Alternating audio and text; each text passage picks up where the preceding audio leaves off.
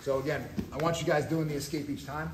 So that first one is where you knock them back to a hip. That's like the more sort of like typical way to do it. But this next way is, first of all, it's illegal in a lot of competitions, but it's still, it usually means that it's more effective. So what you want to do is you're going to reap, you're going to bring your legs across, which in most competitions is illegal, right? Unless you're a brown or black belt. But this also puts a lot of pressure on his knee, right? So I'm going to reap across.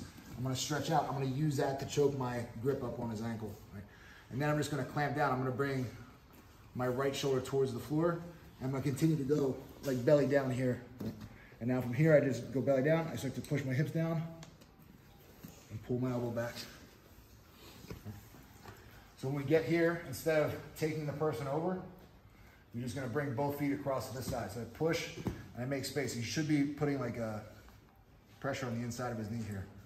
And as I'm doing that, my grip is sliding up. And you should already be, when you're really going for this, you're applying the pressure here. You're trying to get his foot like from here.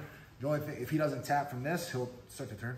He goes to turn, and then he ends up belly down, and this is where it gets really tight. To finish, you keep your hands nice and tight to your body, and just slide your hips into the back of his leg, and draw your elbow back.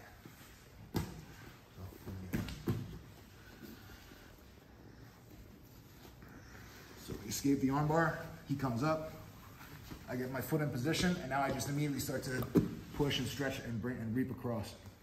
Slide your grip up high on the ankle. This one, if you see, like it can be tough to hold on here. You can really do this with one hand and just hip down to finish. All right, that'd be great.